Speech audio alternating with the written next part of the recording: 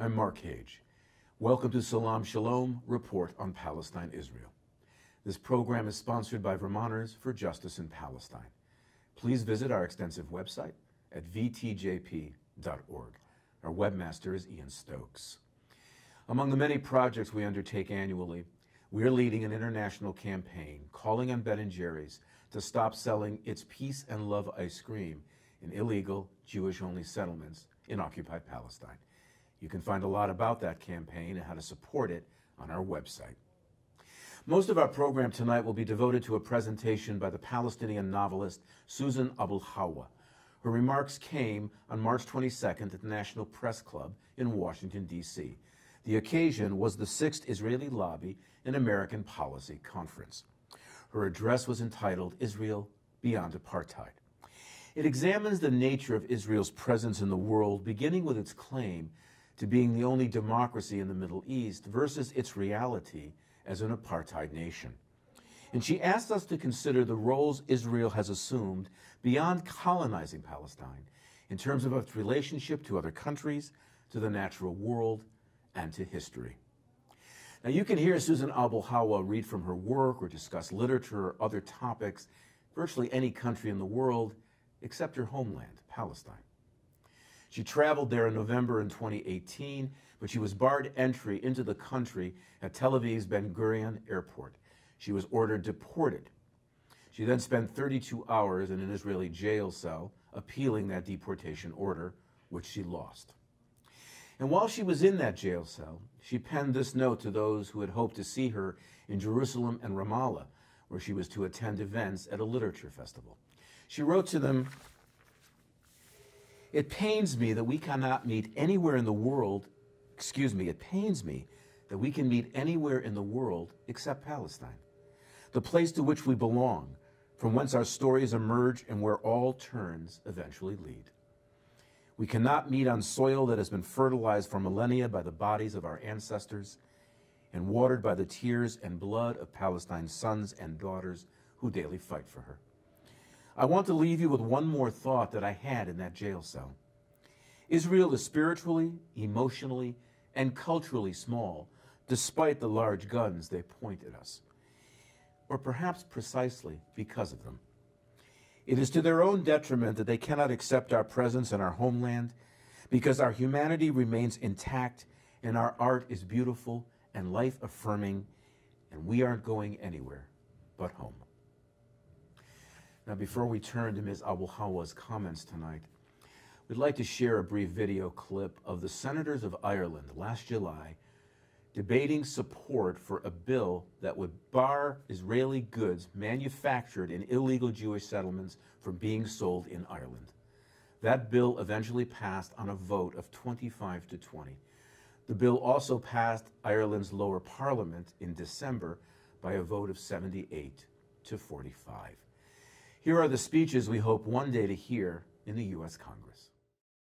I've seen the results of the bombing of hospitals, of schools, of sewage treatment plants. It is appalling. And if you want to know what the people of Palestine, you say that you're speaking on behalf of the people of Palestine. If you want to know what the people of Palestine want, ask the Palestinian farmers.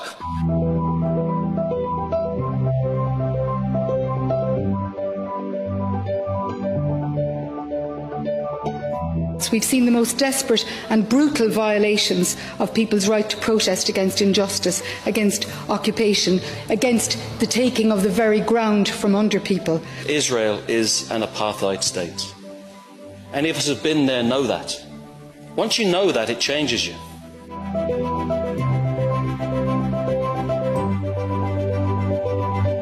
Though these settlements are repeatedly condemned as illegal by the EU, UN and Irish government, they continue to extract valuable natural resources and agricultural produce.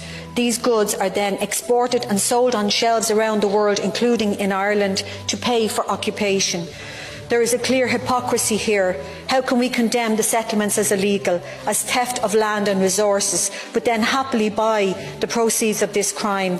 We must be clear on this. Israeli settlements in the West Bank are war crimes. This is what we're dealing with, and I'm amazed at how relaxed people can be about it, as if trading in the proceeds of war crimes is not a big deal. I witnessed with my own eyes the crushing indignity of a Palestinian community cut off from their water supply so that it could be diverted instead to support an Israeli chicken farm. That is horrendous, and the injustice of it will stay with me forever. That commercial settlement built on stolen land beyond international recognised borders is a war crime, and I know I'm repeating myself today. And I'm asking my colleagues across the House today, is the moral response to simply condemn this as illegal, but then ask how much for the eggs? Is there not a deep hypocrisy in that position? For a country that prides itself on upholding humanitarian principles and international law, this is unacceptable, and I believe it's time we stood clearly against this injustice. We are doing commerce with people who are committing war crimes. But I believe that this bill from Senator Francis Black is where we get a chance to break the consensus that has utterly failed the Palestinian people. The case for this bill has become even more compelling, if I may say so, because we've seen appalling atrocities, killing of Palestinian civilians. I raised €55,000 to put in solar energy and water treatment plants, and I saw them being demolished, bombed by the Israelis. That's what happens. There is something rotten in the way democracy is defined and lived, and most importantly, denied.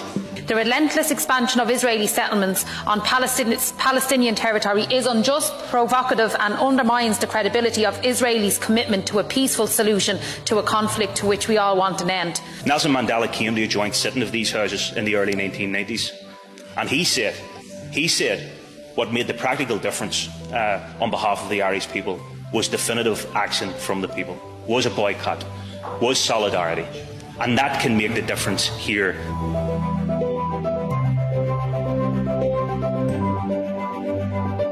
The government of Benjamin Netanyahu has to get a message. And I believe the message has to be a very simple one, and that is respect the rule of international law.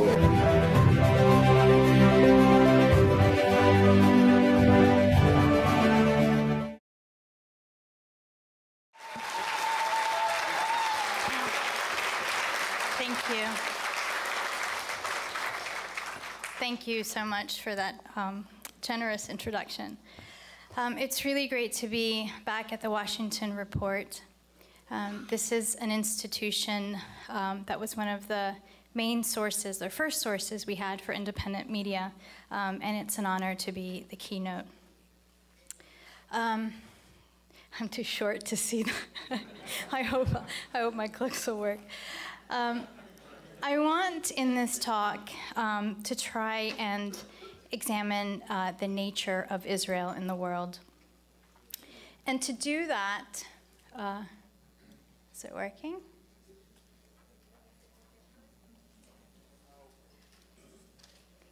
Can we get this working?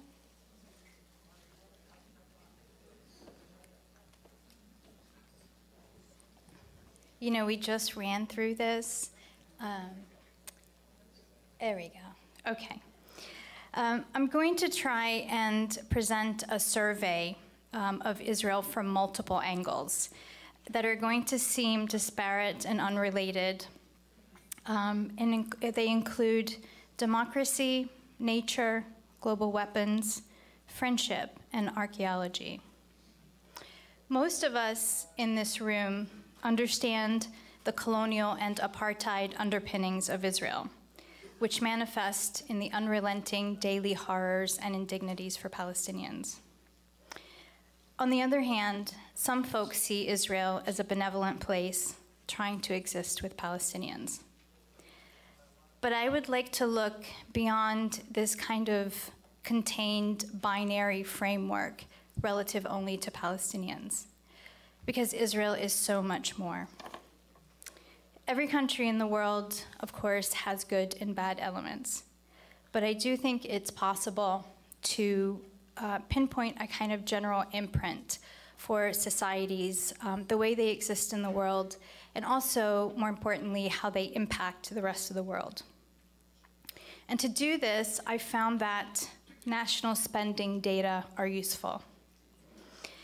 When we look at Israeli spending, we find that it is second only to Saudi Arabia, that other bastion of human rights, in spending, arms spending per capita in the world, exceeding the United States military spending per capita, as well as exceeding US military spending as a percent of GDP. I'm going to talk about what all of this means in real life. But first, I want to touch on the prevailing perception of Israel, which has been cultivated through sustained, multi-tiered, multi-pronged public relations campaigns that present Israel as an unfairly maligned modern democracy, one that is advanced, socially enlightened, and endlessly innovative, from such absurd claims as having invented falafel to the equally absurd claim of being less than 1 year away from curing cancer. It's actually a real thing. What is promulgated through popular international media is typically not merely an exaggeration of reality or even just spin, but it's often precisely the opposite of reality. A case in point is this article in Scientific American, a respected magazine that translates scientific information for laypersons. The article touted Israel's desalination plants as unprecedented ingenuity in the region, using language that comports with the old proposition that Israel was a miracle that made the desert bloom. The reality could not be further from that. Two implicit lies in the title and subtitle alone. First, Arab nations in the Gulf have been using desalination technology for the past 50 years. But more important is the little-known fact that Ramallah's annual rainfall actually exceeds London's annual rainfall, and Jerusalem's rainfall is nearly on par with London's. Plus, it's way sunnier. The point is that Palestine isn't and never was dry, desert, or barren. This is the cover of a detailed audit book of all the ways that Israel has profoundly and detrimentally altered the natural biomes, landscape, hydraulic potential, and ecological balance of Palestine. It is a monumentally depressing read, but I don't have time to go into the terrible details. But keeping with the example at hand, I'm briefly going to touch on water. The article described Israel as a, quote, galvanized civilization that created water from nothingness, where a few miles away, water disappeared and civilizations crumbled.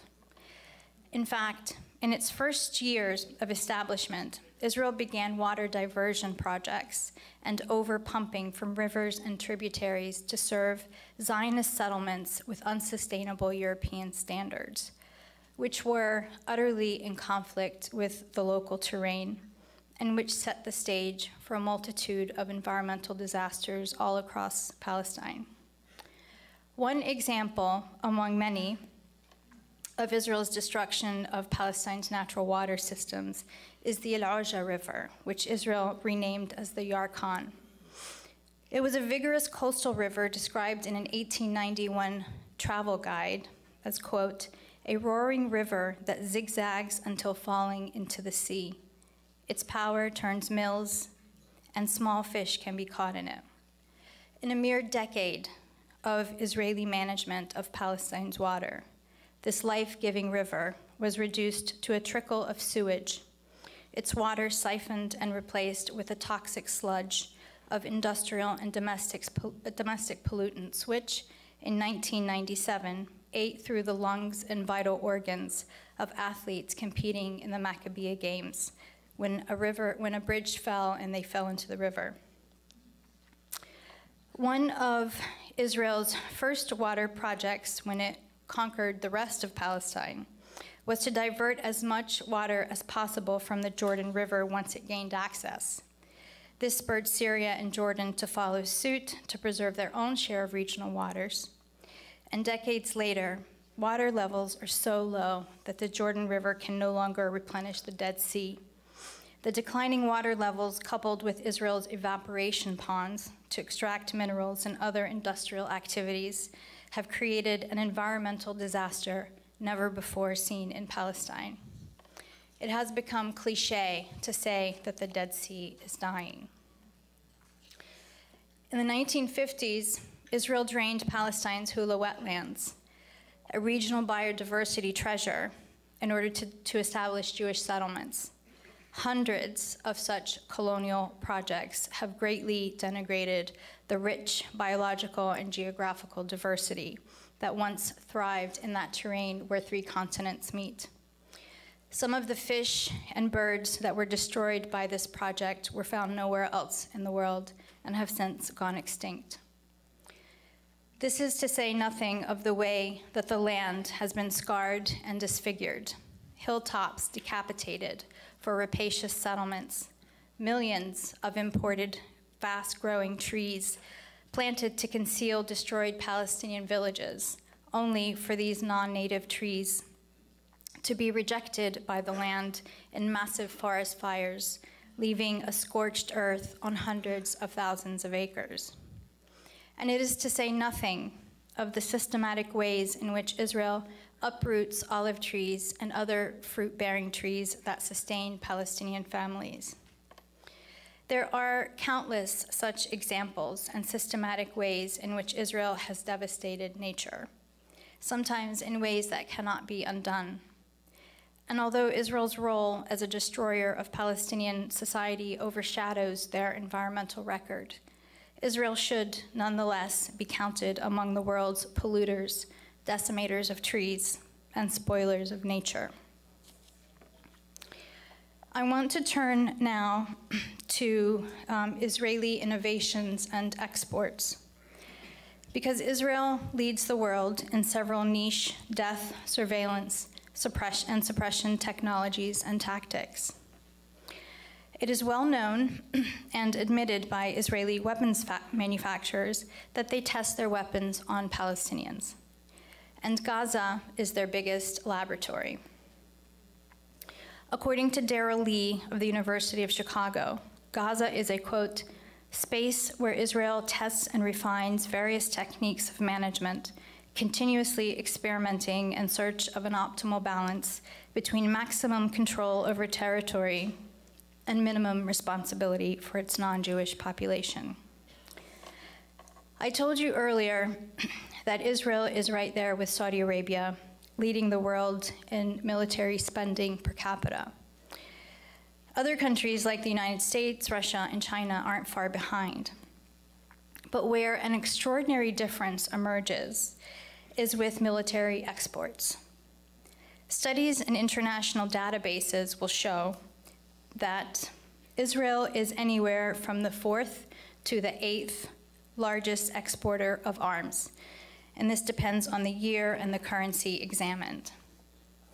I should point out, however, that these data are likely gross underestimations, because Israel doesn't actually report its arms deals, many of which occur through covert deals via independent arms hustlers, often retired Israeli military generals.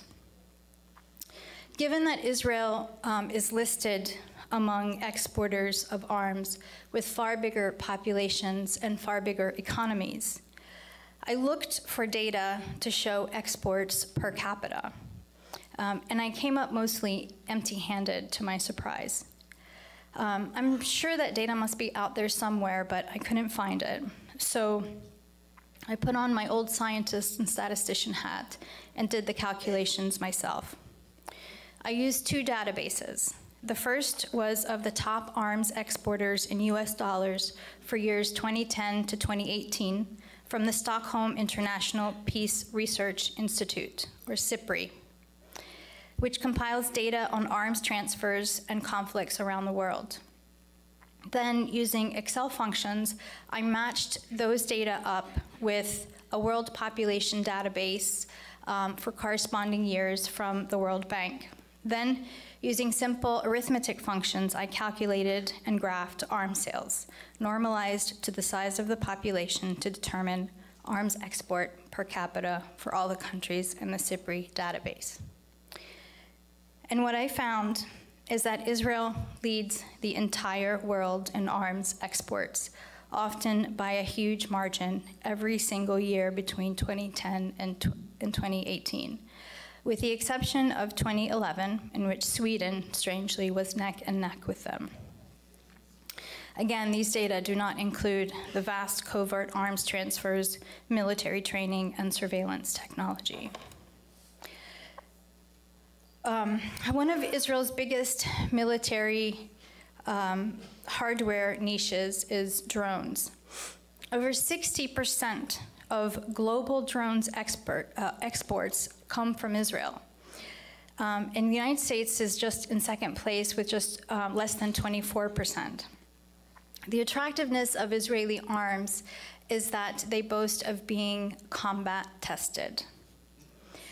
A case in point is Israel's Hermes 900, which was still in the testing phase when it was used against civilians in Gaza in 2014.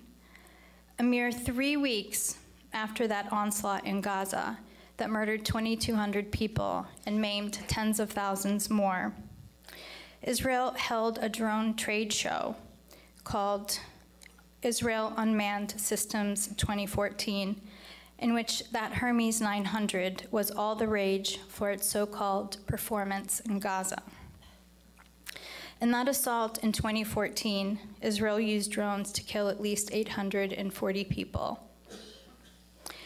In the current assault on Gaza protesters, Israel is using a series of new drones called the Cyclone Riot Control Drone System. It's being used to spray aerosol and gas substances from the sky. They appear to be used for the first time against the Great March of Return. The company that makes the Cyclone claims on their website to be a leading supplier for police in the United States, and they boast that their product claims are based on practical field experience. This is what it looks like.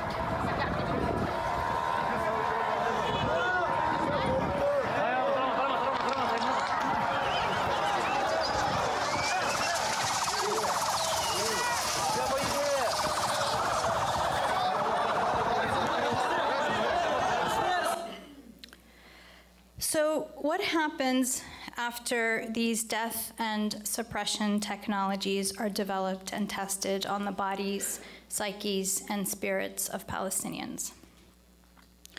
Throughout its short history, Israel has been one of the most dependable suppliers of weapons to pariah regimes, especially in situations where, I don't know if this came up, where weapons embargoes were put in place due to severe human rights abuses.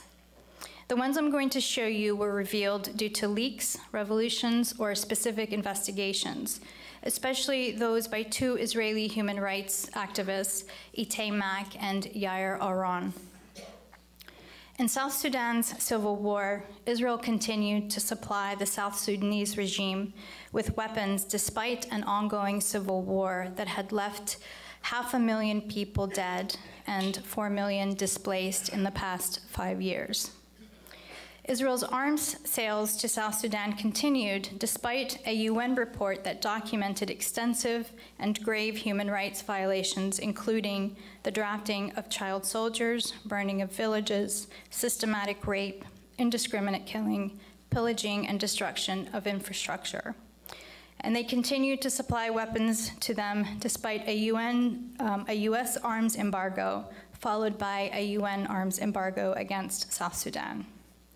In fact, just a few months ago, the former head of the Israeli Army's operation was sanctioned by the US Treasury Department as an agent who sold over $150 million worth of weapons under the cover of an agricultural company that was supposed to be building affordable housing in South Sudan. And the Bosnian massacres, Israel sold weapons to Serbian forces during the Bosnian War in the early 90s, long after the UN embargo was declared in 91.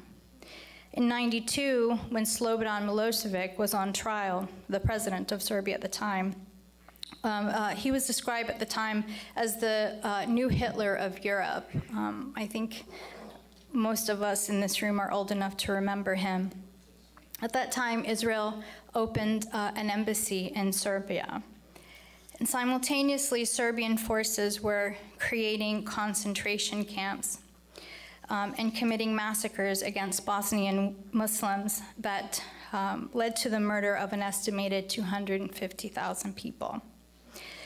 Ite Mak, whom I mentioned earlier, gathered evidence that Israelis in the highest offices were involved in both arming and training Serbian forces. Mak and Oran then petitioned the Israeli Supreme Court with concrete evidence of this, including the diary of Ratko Mladic, who's on trial at the ICC for war crimes. They had his diary in which he cataloged all the training and weapons that were transferred to them. Israel's High Court rejected the petition, arguing that declassifying documents exposing Israel's role in the Bosnian genocide would harm Israeli interests. Adding insult to injury, Israel is now engaged in revising the history of this genocide. So, Israel supplied weapons to Serbia while it was known that they were committing genocide, and while there was a UN embargo, arms embargo in place, and Israel's High Court covered it all up. In Myanmar, we know that Israel continued to transfer weapons to the Burmese army long after they were accused of committing war crimes, including murder, rape, torture, and the burning of villages that left thousands dead and at least 700,000 displaced from the Rohingya minority. Israel was selling arms to Myanmar well after the European Union and the United States imposed an arms embargo on the country. Mak and Oran petitioned the Israeli High Court to stop these weapon sales, but the ruling was kept classified.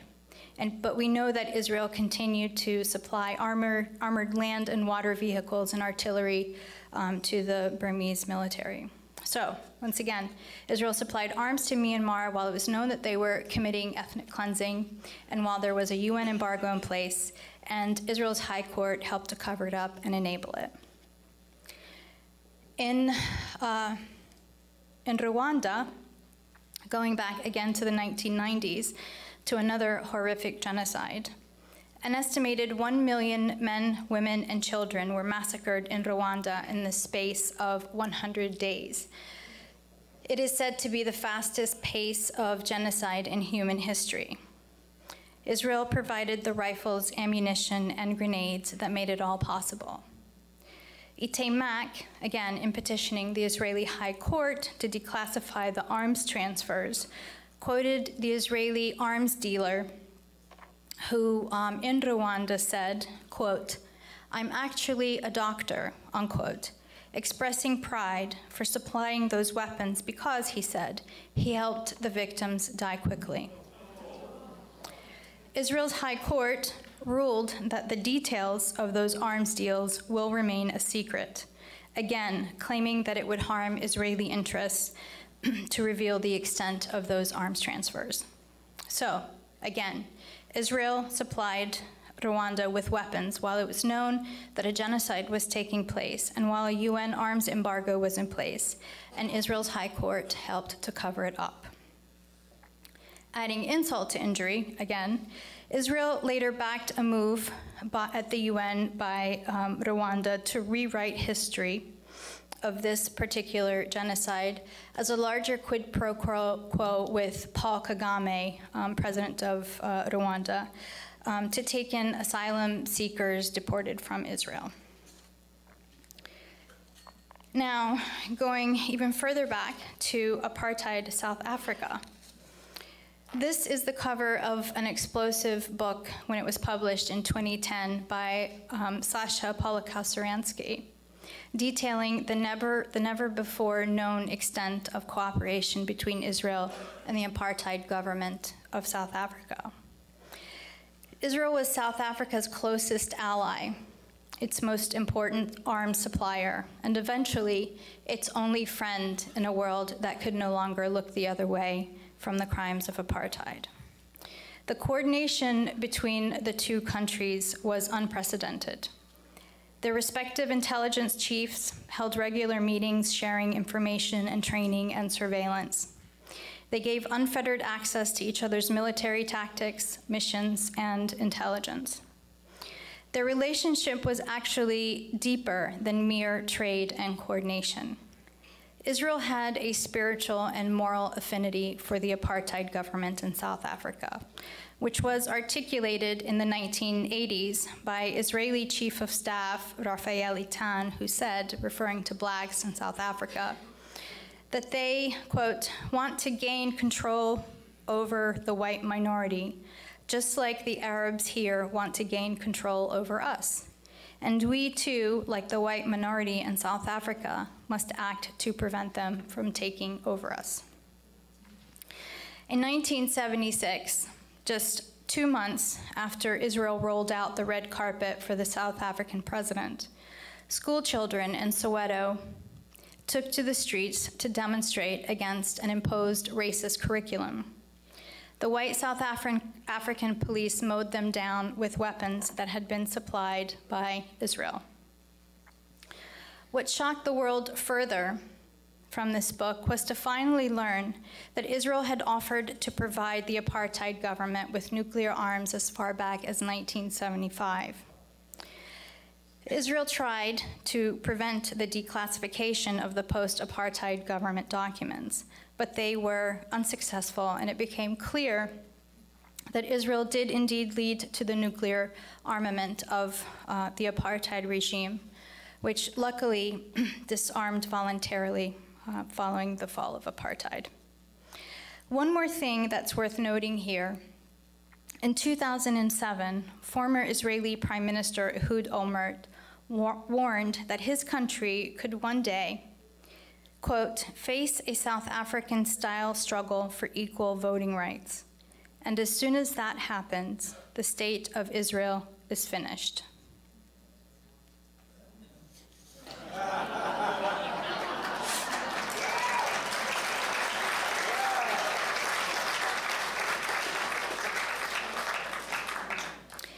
There are so many more examples of such violent Israeli subterfuge in the world. And I'm going to quickly rattle through a few of these examples without going into detail for the sake of time. But just know that every one of these instances, and this is not a complete list, of sub-rosa arms sales occurred to bolster repressive, brutal regimes at different times, and as well as training of mercenaries to facilitate corporate plunder. Israel continued supplying arms to the former repressive white colonial regime in Rhodesia, or modern-day Zimbabwe, after UN sanctions were imposed in 1967. Israel armed and supported Portugal against national liberation movements in the former colonies of Mozambique, Angola, and Guinea-Bissau. Israel funded and trained the military repression of anti-colonial uprisings and/or dictatorships in the Ivory Coast, Central African Republic, Benin, Togo, Cameroon, Senegal, Uganda, Nigeria, and Somalia. Israel armed all sides of the Angola Civil War at different times over 40 years. They used this colonial tactic in other places to fuel and arm wars to divide and reconquer Africa. Israel armed and trained elite units in Zaire, now the Democratic Republic of Congo, bolstering the brutal rule of Mobutu Sese Seko following the assassination of Pan-Africanist Patrice Lumumba. They sold arms to Sri Lanka to suppress the Tamils.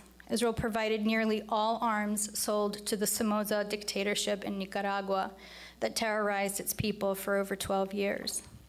Following the democratic election of the Sandinistas, Israel funneled arms to the brutal Nicaraguan Contras and was embroiled in what became known as the Iran-Contra affair.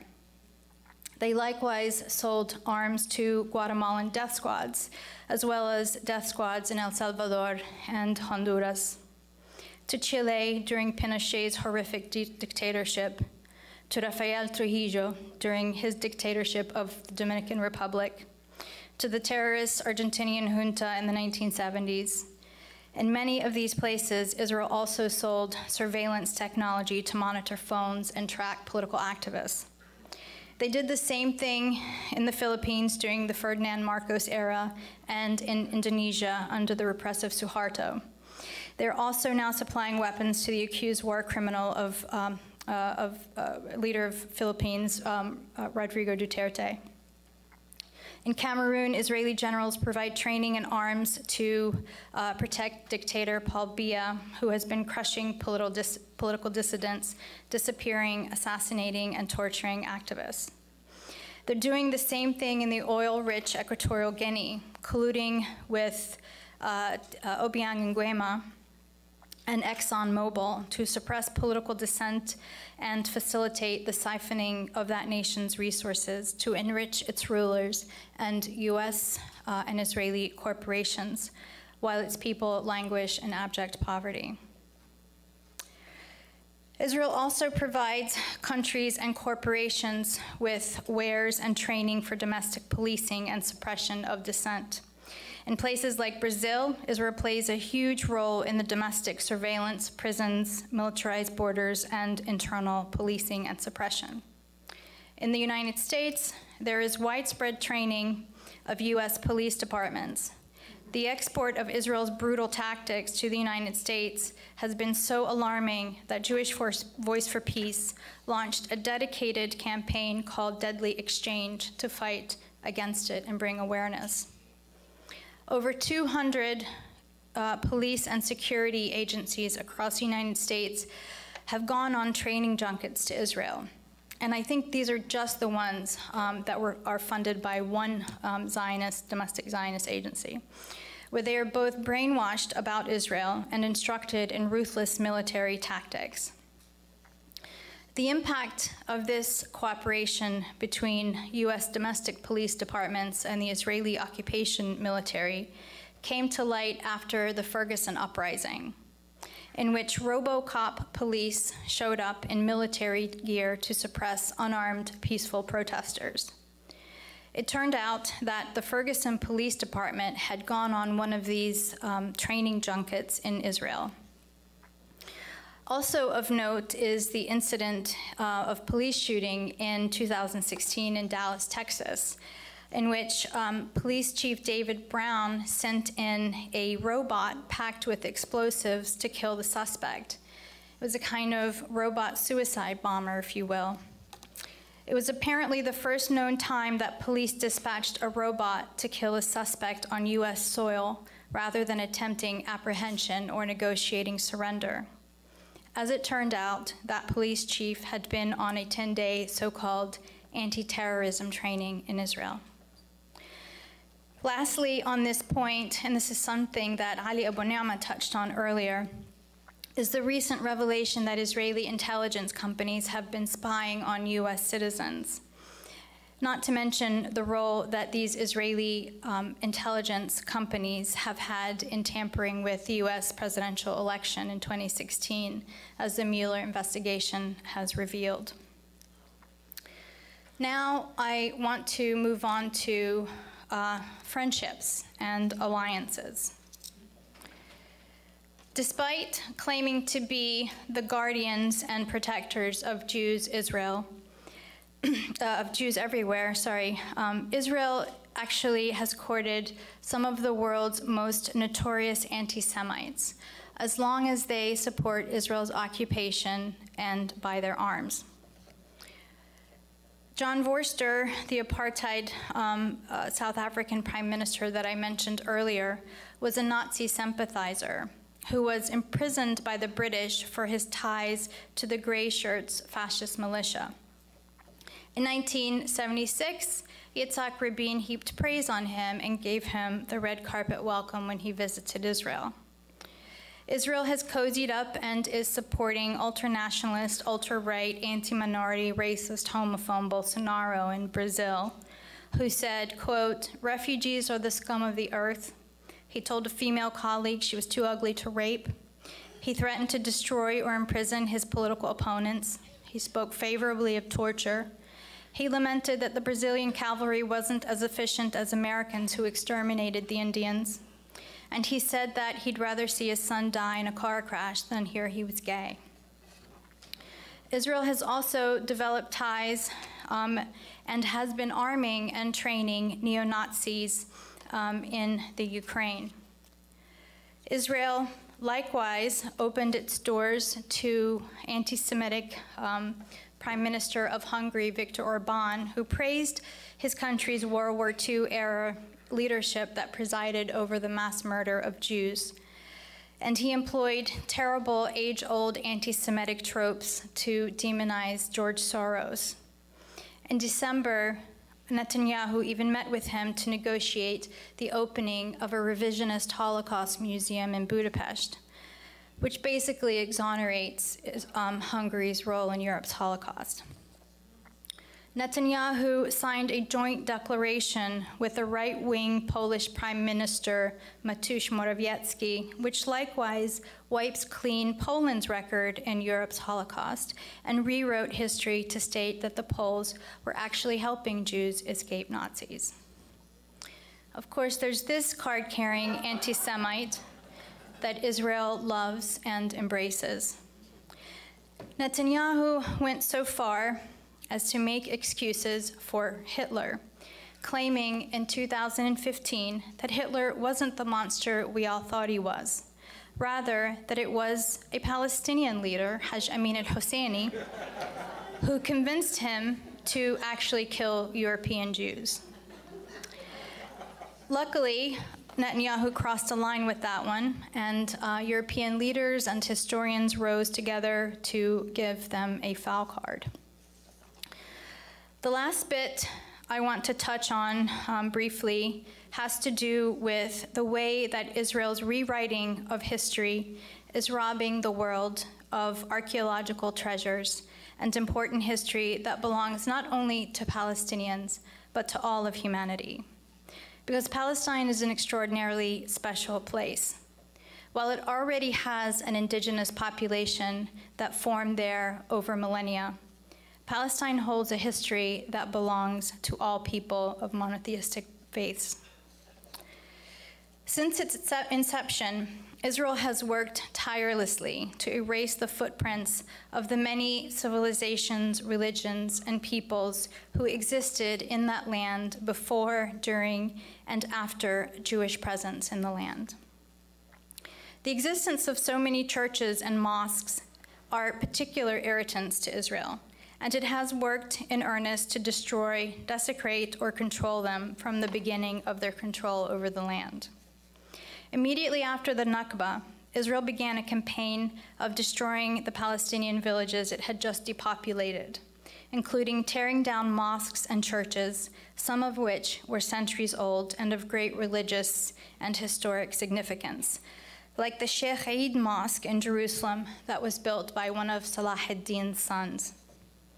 In places where new Jewish inhabitants took over Palestinian towns, new Jewish places of worship have been turned, non-Jewish places of worship have been turned into nightclubs, animal pens, restaurants, brothels, and the like.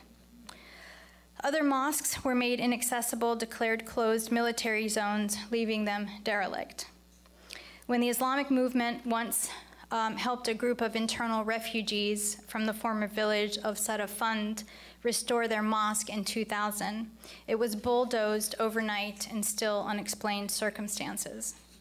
Increasingly, Jewish militias are vandalizing and burning churches and mosques without any consequence to perpetrators. In 2010, a U.S. State Department report stated that, quote, non-Jewish holy sites in Israel do not enjoy legal protection because the government does not recognize them as officially holy sites. After Jewish settlers torched a mosque in 2012, former military chief of staff admitted in a radio interview that there was no interest in catching the culprits. He said, quote, "If we wanted, we could catch them. And when we want to, we will," unquote. Part and parcel of Israel's erasure of history, they have also targeted non-Jewish cemeteries. The ancient Muslim cemetery of Ma'manillah, which includes graveyards by prominent Muslim scholars, generals, and companions of the Prophet Muhammad, peace be upon him, was destroyed to build a museum by the California-based Wiesenthal Center. In 2008, over 100 skeletons were unearthed and tossed aside during excavations for the construction work. Throughout Palestine, in places where Israel has developed Jewish cities, Muslim and Christian cemeteries were simply dug up and built over. For example, Tel Aviv University, which was built over the Palestinian village of Sheikh Munis, desecrated a graveyard and built a dormitory over it. Lastly, I want to briefly touch on the ways that Israel has weaponized archaeology. On the pretense of digging for history, it has confiscated and demolished whole Palestinian neighborhoods. Silwan in East Jerusalem is the best known example of this, where Israel has confiscated at least 6 dunams of land belonging to one family, the Siam family, and they've evicted over 6,000 Palestinians. The purpose of the dig was never about archaeology because we know that they're planning to build a so-called Jewish national park in the area, a kind of Jewish Disneyland as it's being referred to. We also know that the Israel Antiquities Authority has destroyed several ancient archaeological sites and antiquities as a result of this dig, including a cemetery dating back to the Abbasid Caliphate and relics dating back to the Canaanite era in the 2nd millennium BC. It is not for love of archaeology or history. In fact, Israel routinely destroys ancient cities unearthed by archaeologists, so long as they have nothing to do with Jewish history. The first thing they did when they conquered Palestine, the rest of Palestine in 1967, was to demolish the entire Moroccan neighborhood that was over 800 years old, displacing hundreds of Palestinians. Israel has engaged in such massive destruction of antiquities consistently and systematically.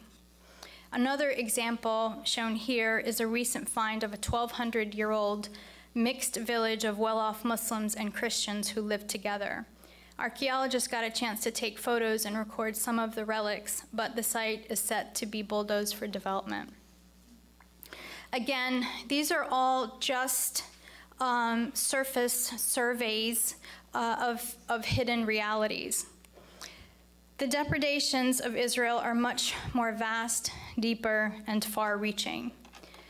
But my hope is that what I have presented here today will expand the view from Israel as an apartheid nation suppressing the indigenous Palestinian population to a deeper understanding of Israel as a global force of violence, plunder, paranoia, surveillance, greed, war, suppression, ecological destruction, erasure of history, the forceful transfer of wealth from the weak to the powerful, and the entrenchment of supremacist ideologies that set human hierarchies and castes. No matter how many gay pride marches they hold or how many Eurovisions they host, no matter how good their national orchestra makes you feel when they tour the world, or how Palestinian citizens are given a symbolic vote, no matter how much greenwashing, pinkwashing, or whitewashing Hasbara there is in mainstream media, the way that Israel exists in the world is ultimately antithetical to life and to liberty, not just for Palestinians, but for all people who struggle against tyranny, oppression, white supremacy, and ecological destruction. The situation is dire and desperate for our families in Palestine. The grim reality of our compatriots' daily lives and the dimming of our future in our homeland is portended by Israel's push now to ban the Adhan over Jerusalem for the first time since the dawn of Islam. And Israel is moving forcefully against Al-Aqsa, perhaps the final frontier in Palestine. But I do not want to end on such a hopeless note, because despite everything, there is so much to celebrate, so much to encourage our continued struggle, and much to inspire hope. In fact, I believe that Israel's current escalation of their ongoing ethnic cleansing is in many ways a desperate, though counterproductive, response to the growing international repudiation of them, including by young Jews whose moral compass is not guided by Zionism. The conversation is changing here and around the world. Palestine is the single issue splitting leftist movements and parties globally. The Democratic Party here in the US, the Women's March, the Labour Party in the UK. Increasingly, we are not alone. Points of intersection with liberation movements around the world are being filled with reciprocal solidarity. And more importantly, our people on the front lines have not given up, and they continue every day to fight and insist on life. And in the bigger picture afforded by historical examples, Palestine actually follows time-tested trajectories of liberation. Difficult and bloody as these paths always are, I believe that ultimately, restoration to our homeland, to liberty and dignity, is our only collective destiny. Thank you.